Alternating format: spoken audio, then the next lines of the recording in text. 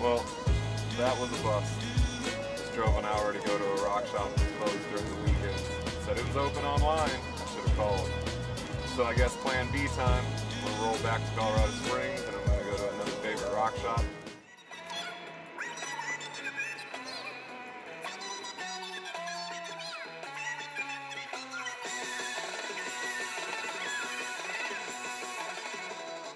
Well, back in Colorado Springs, guys. It's too funny.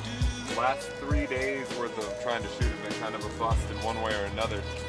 Hankering to go out and try to sell some crystals, and maybe some tumble and things like that.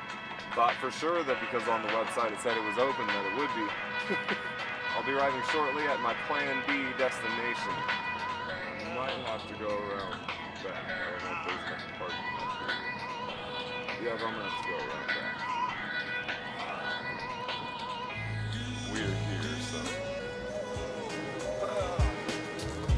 I'm gonna see if these guys want to buy any of the stuff that I got, and if they do, I'm not gonna film them in the transaction. I normally wouldn't unless they were asking me to.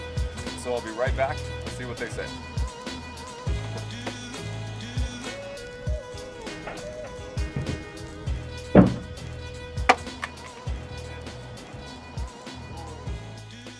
Well, I pulled her out in front, guys. They're gonna take a look at some of my stuff. Let's take a look at what I got to sell them.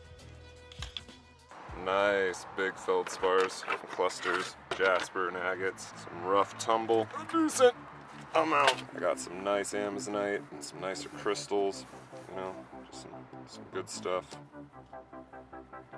A few of them. And I even have some decent aquas.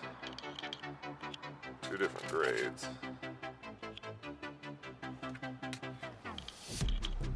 Oh.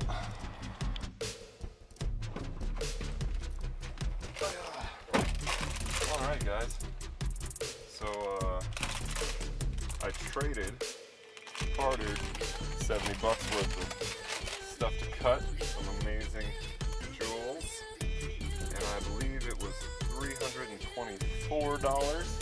Not bad, not bad at all.